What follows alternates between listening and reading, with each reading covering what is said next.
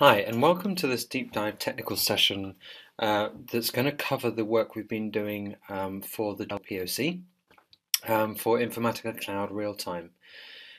So this session is aimed at a technical audience, and we're going to be going through a fair amount of detail to look at the work we've been doing over the last couple of weeks.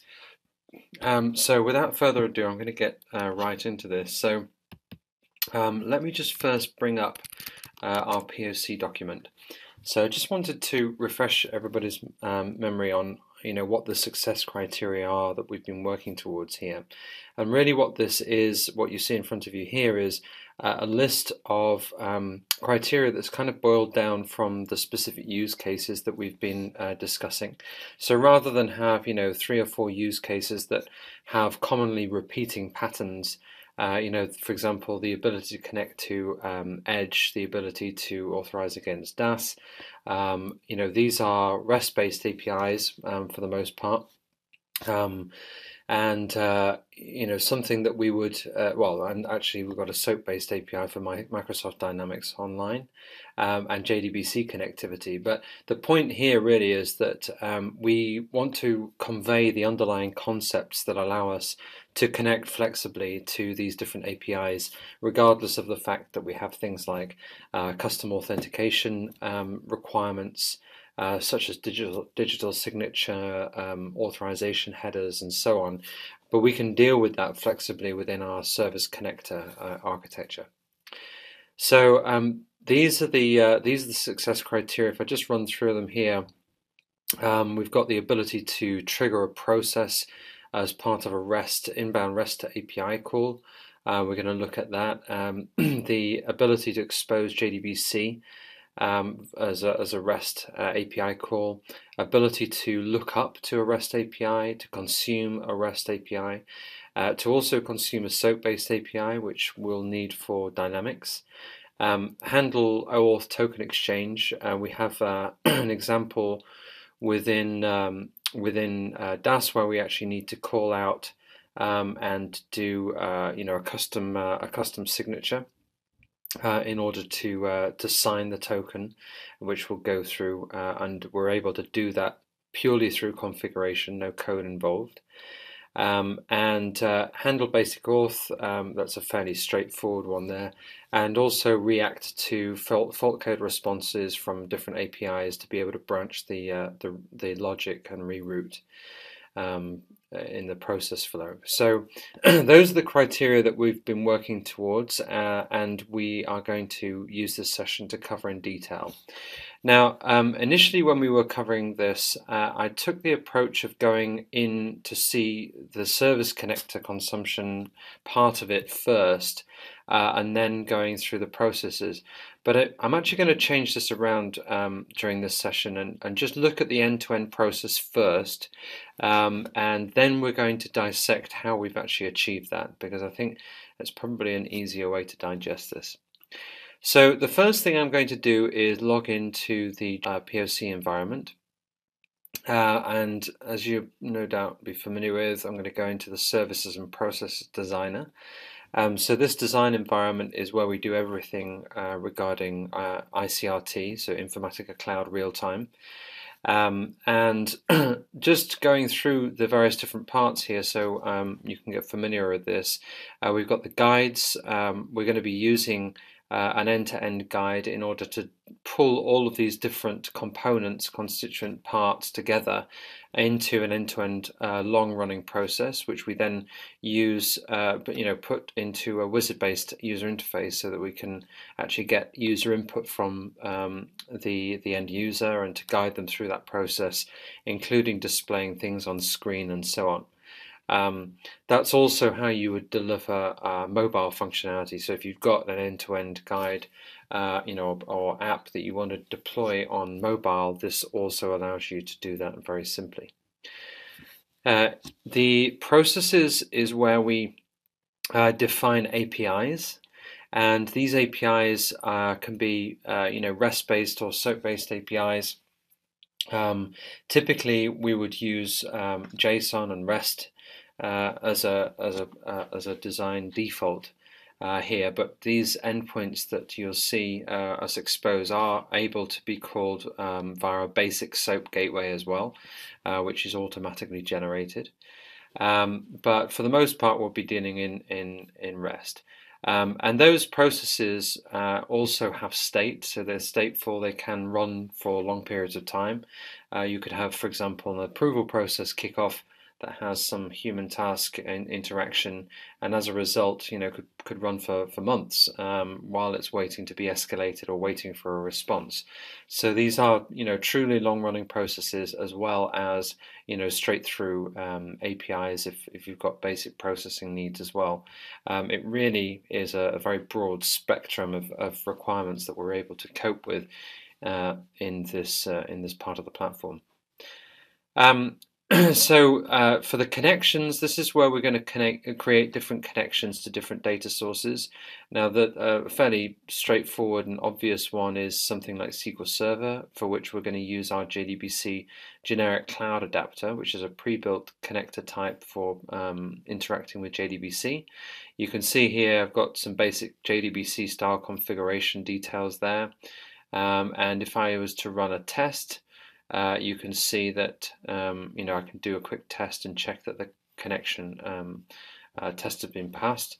We also, when we publish these connections, the ICRT actually introspects the SQL Server data source via JDBC and extracts out all the metadata about the tables. And you can see one of the tables we'll be working with today, called account, and the various different data types that are present within there. And that really allows us to work natively with this object, this table, in the design environment. So it just makes authoring these processes that much more straightforward. So I'll just close that down. Other different types of connection that we're going to be using here are connections to service connectors that we've built in order to connect out to these custom APIs, so DAS, Edge, and then the SOAP service for Microsoft Dynamics Online.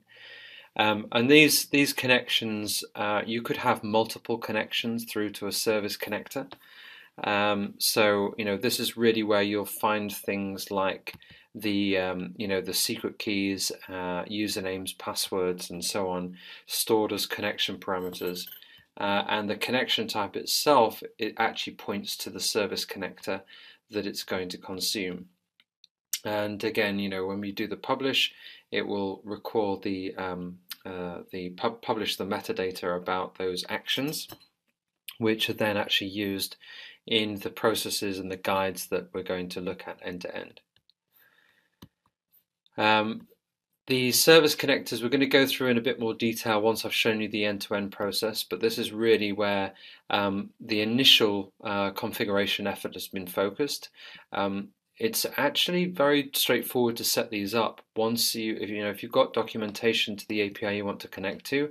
So in this case, we had, for example, the Edge documentation that helped us understand how to what we needed to pass through to these authentication services.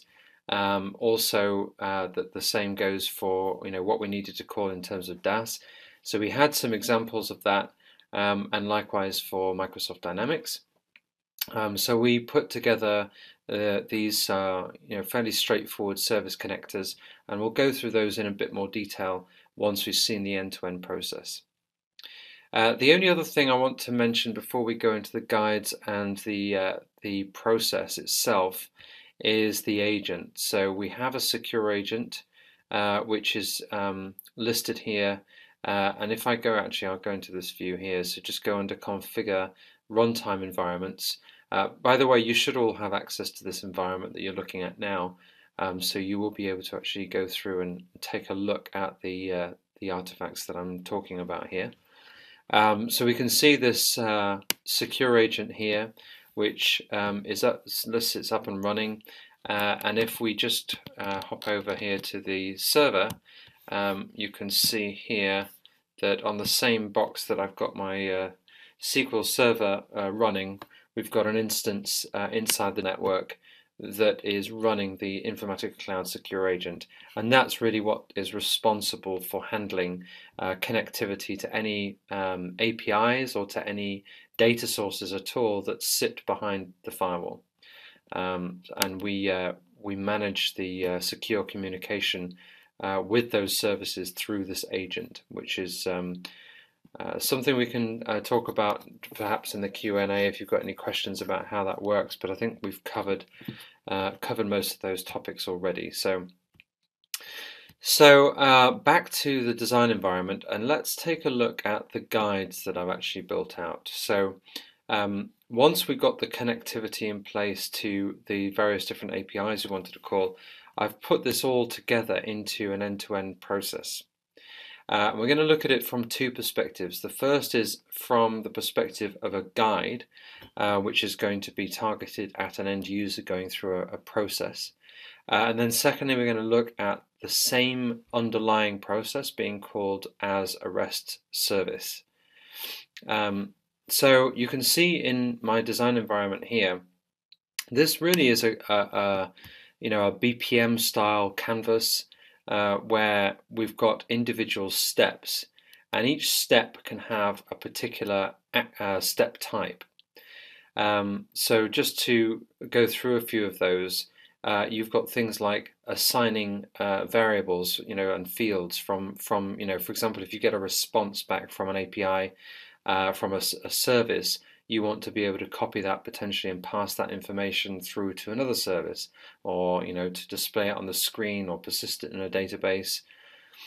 We've got the ability to create records, which we use for applications like Salesforce.com, but also for JDBC compliant databases as well. We've got screens, which is only this is a unique step type that you'll find in guides. And this is where we define the look and feel of the user interface of the step that we're actually going to display. We also have things like being able to call an embedded guide. So if you've got a process that you've defined that repeatedly needs to get reused around the business within other guides, then you can embed that as a guide and call it, as a sub-processor, if you like. We then have other things to control the flow of logic through the application. So we have a good example here. We're doing a service call through to log into the DAS API, and when we do that, as a result of the call, if I go into the next step and look at something like a data decision, which is another step type, in the selection of fields, you'll notice that I have all of the responses from the DAS login call. These fields become available to me in the process because I've made that call, and I can then use it to make certain decisions. And one of the things that I've decided to do here is, if I don't have a token as a result back from the login to DAS, then I would just go to an end step. And in this case, I want to, because it's a guide, I want to show something to the user to show that the login's actually failed, and I'm actually going to end processing there. So I can say ending type is the end of the guide. There are other types of ending that allow you to continue processing, despite either having a milestone to save work, or if we're looking in an API, that could actually be a specific HTTP response code, such as a 400, 401, or 500, and so on. So really there's three main flows within this end-to-end guide, and if I look at the introduction, if I just view the layout there, you can see it's a little bit scrunched up here, but let me just expand that.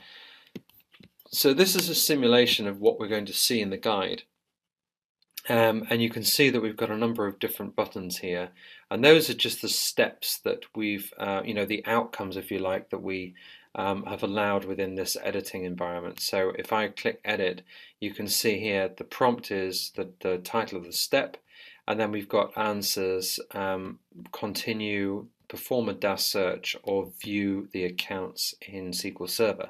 Those are the three step types, routes that we're going to support here.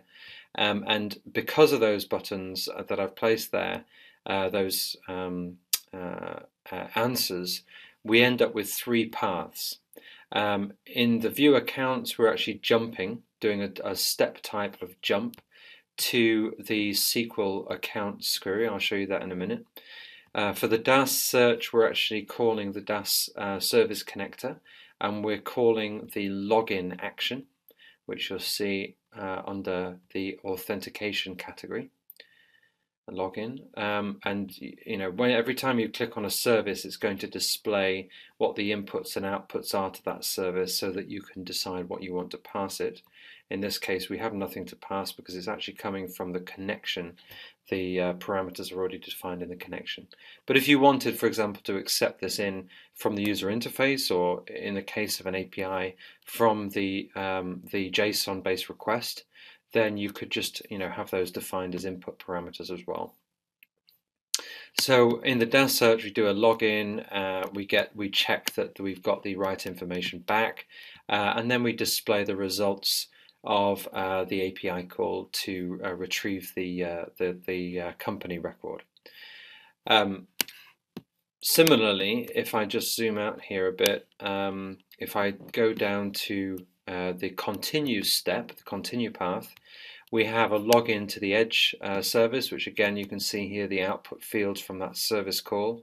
Again, you find the connection here because I've published it as a connection using the service connector we've defined.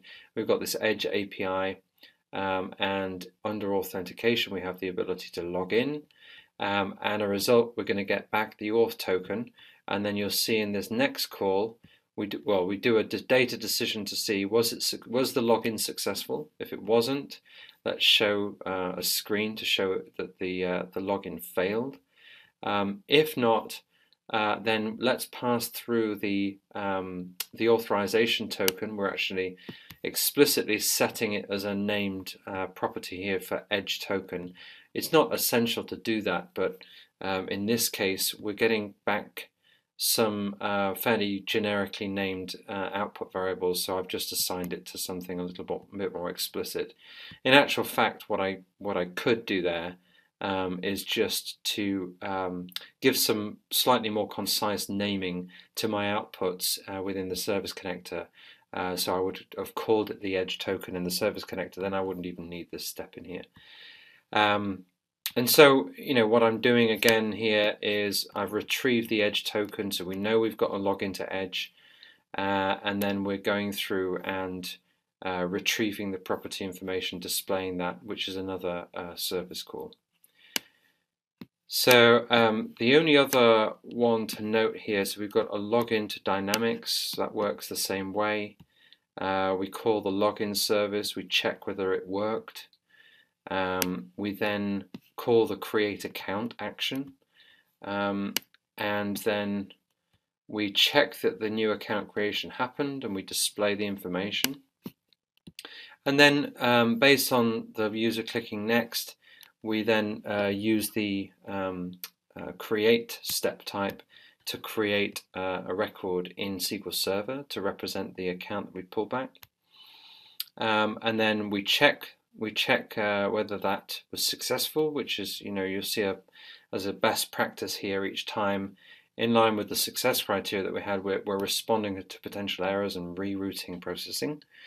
And then in this final step here, we're actually running a query to retrieve all the account records from SQL Server. So it's just an assignment of type query. And you can add in various different conditions in there, and in the last step here we're actually displaying the results of that in a table.